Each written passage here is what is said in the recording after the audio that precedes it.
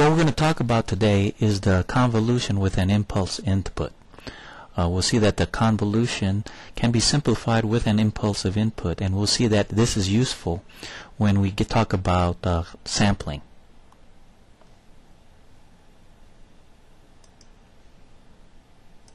So we'll start off with the relationship between an input and an output.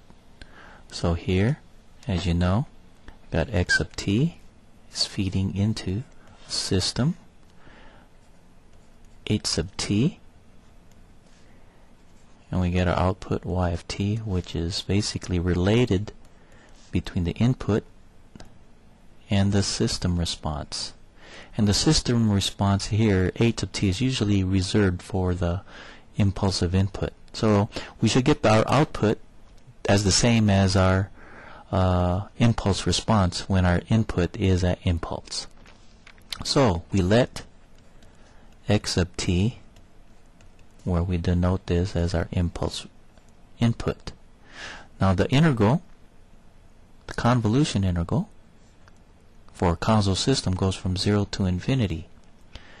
Here we got x sub tau, where tau is the dummy variable, h t minus tau d tau.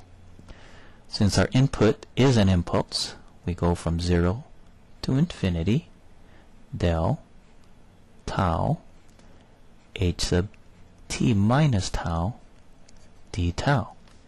But only this integral, this convolution integral, only exists at where the impulse exists, and in this case the impulse exists at tau equals 0.